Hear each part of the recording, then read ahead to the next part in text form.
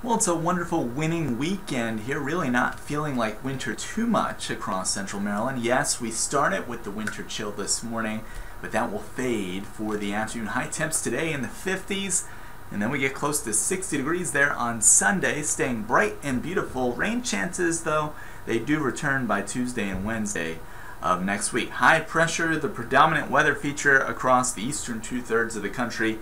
Not much weather going on. 26 degrees tonight, clear and starry skies. Those warm layers will be needed. Overnight lows not as chilly as what we experienced this morning. We'll be back in the mid to upper 20s to right around freezing in most locations. That includes the mountains and also down there in Ocean City. Speaking of which, tonight we do have the Mardi Gras Festival down at Power Plant Live downtown near the Inner Harbor. Chilly temps, a double layer alert. You may be able to shed some of those layers with temperatures falling into the 30s underneath those clear and starry skies. Sunny skies and warmer planning your day tomorrow. Nice and mild in the afternoon, 56 degrees, so that's above average. 57 there in Frederick, 55 in Hagerstown, 56 with our friends down there on Main Street and Easton. Next week's weather maker, as we go through late Monday through Thursday, we'll have another storm system that will be cutting us to the west, so we'll be on the warm side of that, and that means rain instead of snow. What's new with this winter? And those above average temperatures, well, they're going to continue